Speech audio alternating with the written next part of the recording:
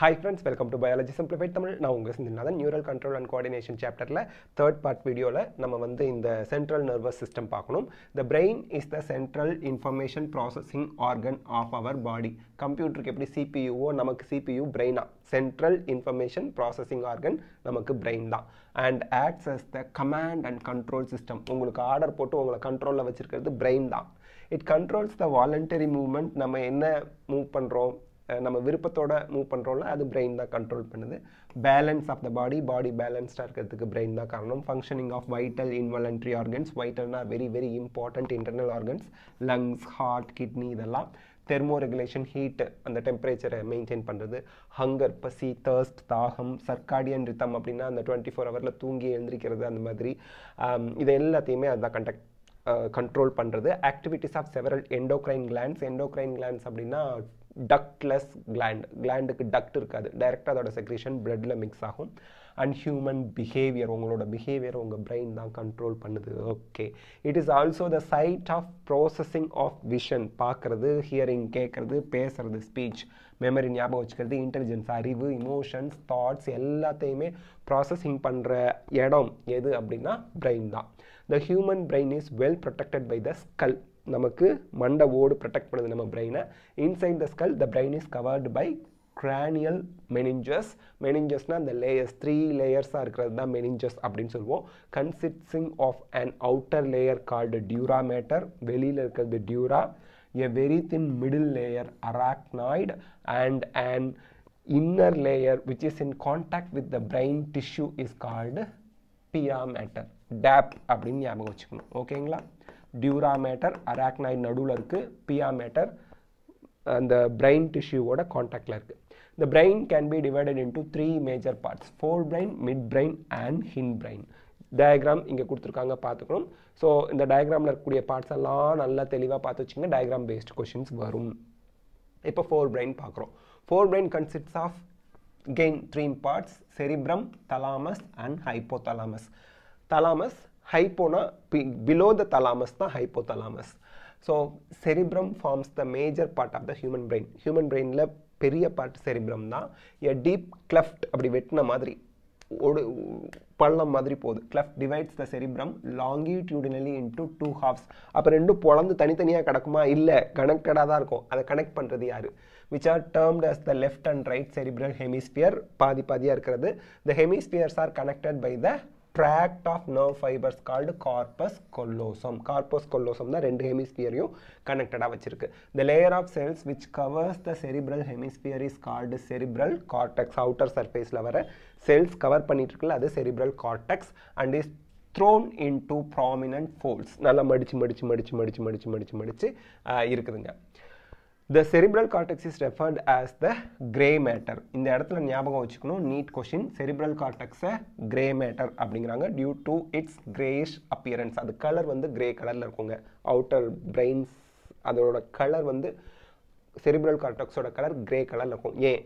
Neuron cell bodies R concentrated, அதிகமா இருக்கு here, giving the color. so sell bodies, நியூரான்ல செல் பாடி, ஆக்சான்லாம் இருக்கும் இல்லையா, அதுல செல் பாடி வந்து cerebral cortexல கான்சன்ட்ரேட்டடா இருக்கிறதுனால அந்த கிரே கலரை கொடுக்கிறது. the cerebral cortex contain motor areas, sensory areas, motorனா அந்த functioning, sensoryனா senses உணர்றது, உணர்ச்சிகள், areas and large region that are neither clearly, அதாவது மோட்டார் ஏரியா இருக்கு, சென்சரி ஏரியா இருக்கு, அது இல்லாத பெரிய பெரிய ரீஜன் இருக்கு. அது வந்து கிளியரா அது சென்சரியா மோட்டாரா அப்படின்னு நம்ம சொல்ல முடியாது, என்ன ஃபங்க்ஷன் பண்ணுதுன்னு கிளியரா சொல்ல முடியாது. These regions are called as the association area.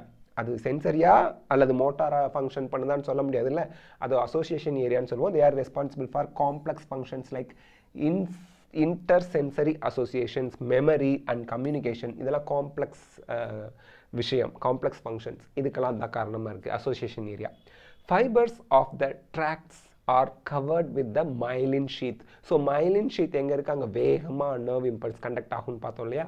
myelin sheath which constitute the inner part of the cerebral hemisphere. So inner பார்ட்ல ஃபைபர்ஸ் ஆஃப் ட்ராக்ட்ஸ் அது வந்து myelin sheath-ஆல கவர் பண்ணப்பட்டு உள்ள இருக்கு. inner part of the cerebral hemisphere. outer part வந்து cerebral cortexல cell bodies இருக்கு, உள்ள fibers இருக்கு. அந்த fibers கவர் பண்ணிட்டு இருக்கிறது myelinated sheath. sheath அப்படின்னா கவர்னு அர்த்தம், myelin sheath. They give an opaque white அந்த லைட் புகாத ஒபாக் ஒயிட் கலர் அப்பியரன்ஸ் அவங்க கொடுக்குறாங்க and hence it is called white matter. Inner side white matter, outer side gray matter. Don't forget in brain. The cerebrum wraps around a structure called thalamus. Cerebrum வந்து ஏதோ ஒரு ஸ்ட்ரக்சரை சுற்றி இருக்குது. அப்போ எதை சுற்றி இருக்குது? தலாமஸை சுற்றி இருக்குது. அப்போ நடுவில் தலாமஸ் இருக்குது, which is a major coordinating center for sensory and motor signaling. Sensory signaling பார்க்கறது, கேட்கறது, தொடுறது. Motor signaling functioning, நம்ம கை கால்ல ஆட்டுறோம்ல, அதான் motor signaling. Another very important part of the brain is called hypothalamus. அது எங்க இருக்கு? Lies at the base of the thalamus. Thalamusக்கு கீழே இருக்கிறதுனால தான் அதுக்கு பேர் hypothalamus. Hypoனா below-னு அர்த்தம். The hypothalamus contain a number of centers which control body temperature and the thermoregulation சொல்றோம்ல, urge for eating, hungry, drinking, thirst, and the தாகம் அதெல்லாம் ஏற்படுறதுக்கு இதான் காரணமா இருக்கு hypothalamus. It also contains several group of neurosecretory cells. Neurosecretory cellsனா it is going to secrete something, hormone தான் இருக்கும், which secrete hormones called hypothalamic hormones. The inner part of the cerebral hemisphere and a group of associated deep structures like very important parts நல்லா ஞாபகம் வச்சுக்கணும். deep inside இருக்கு, amygdala, hippocampus etc. form a complex structures called limbic lobe or limbic system. Very important, neat question கேட்பாங்க. Along with the hypothalamus, limbic system involved in the regulation of sexual behavior, expression of emotional reactions. அதில் வந்து பார்த்தீங்கன்னா excitement, pleasure, rageனா அந்த coma இது பண்ணுறது, fear, பயம், motivation, இது எல்லாமே நமக்கு limbic systemல தான் இருக்கு. Next பார்க்குறோம் midbrain. The midbrain is located between the thalamus or hypothalamus of the forebrain and pons of the hindbrain. அதாவது thalamus or hypothalamus இதுக்கும் pons of the hindbrain கீழே இருக்க brain, இந்த ரெண்டுக்கும் இடையில இருக்கிறது midbrain. A canal called the cerebral aqueduct. Ductனாலே குழாய்னு அர்த்தம், இங்கே canal சொல்லியிருக்காங்க. Cerebral aqueduct passes through the midbrain. The dorsal portion of the midbrain consists of mainly 4 round swelling lobes மாதிரி இருக்கு, called corpora quadrigemina. Quadrina 4 ஞாபகம் வச்சுக்கணும். மிட்பிரெயினை பொறுத்த வரைக்கும் அது எங்கே இருக்குது? தலாமஸ் ஆர் ஹைப்போதலாமஸ் அதுக்கும், ஃபோர் பிரெயினில் இருக்க தலாமஸ் ஆர் ஹைப்போதலாமஸ் அதுக்கும், பான்ஸ் ஆஃப் த ஹின்பிரெயினோட பான்ஸ், இது ரெண்டுக்கும் இடையில மிட்பிரெயின் இருக்குது.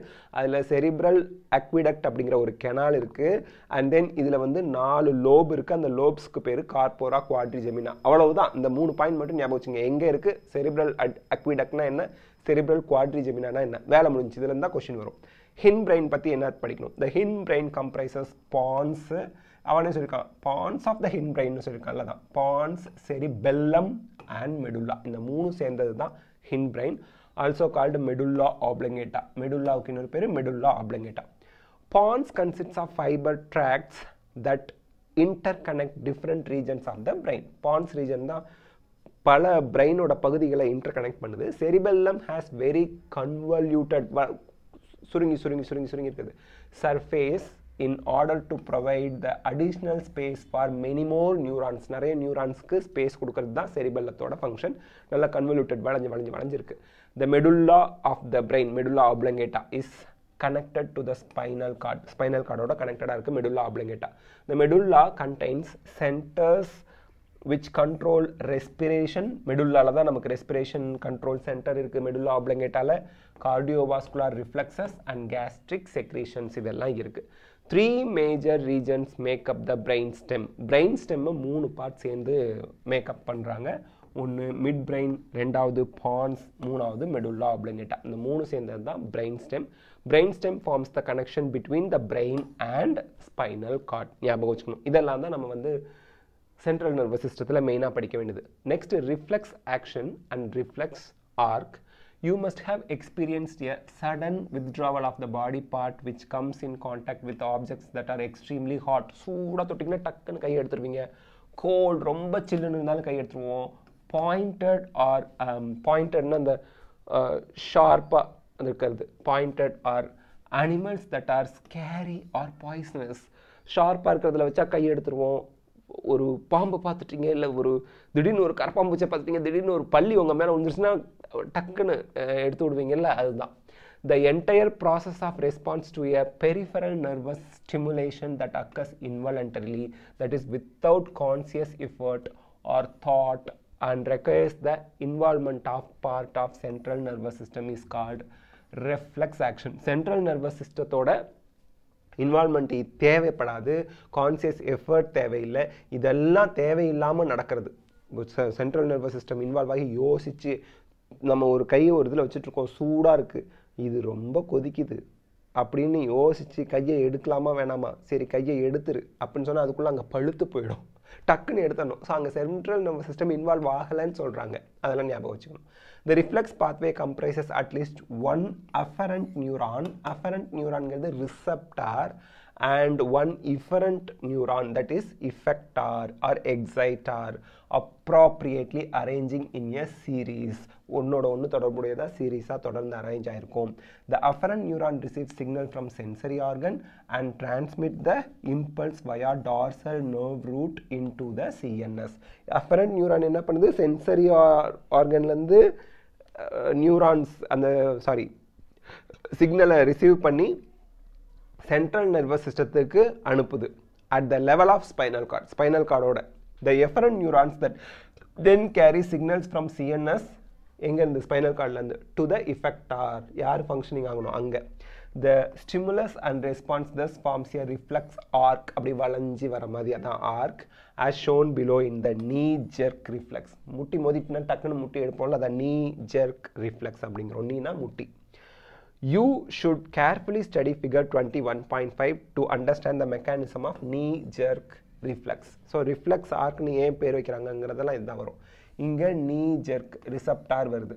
afferent artery sensory organ அங்கே இருந்து nerve impulse or சிக்னலை எடுத்துகிட்டு போய் நம்ம ஸ்பைனல் கார்டு லெவல் வரைக்கும் கொண்டு போவோம்.